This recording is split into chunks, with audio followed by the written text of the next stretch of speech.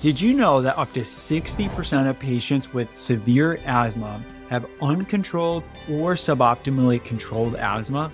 Hi, I'm Matthew. I'm a pharmacist and also on the research and development team here at Amgen. We're going to talk about common signs and symptoms that may suggest your asthma is not controlled and also how you can manage it effectively. And remember, symptoms can vary over time as well as intensity. So what are some of the top signs that your asthma may not be controlled? First is wheeze. And now wheeze can really be described as a musical, high-pitched or whistling noise that is most often heard when breathing out.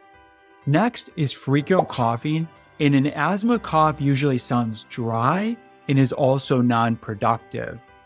Shortness of breath is another indicator that your asthma may be uncontrolled, and this is an experience of breathing discomfort. Activity limitation can also be another indicator, and this can include not being able to go to work or school, or do activities of daily living like getting dressed. And then finally, sleep disturbance. And this can include finding it hard to go to sleep, broken sleep during the night, early morning awakenings, and also increased sleepiness during the day. Click the link in the bio to start your asthma journal. And thank you for listening to our tips from the LUMA program, which provides free education about severe asthma for patients and caregivers.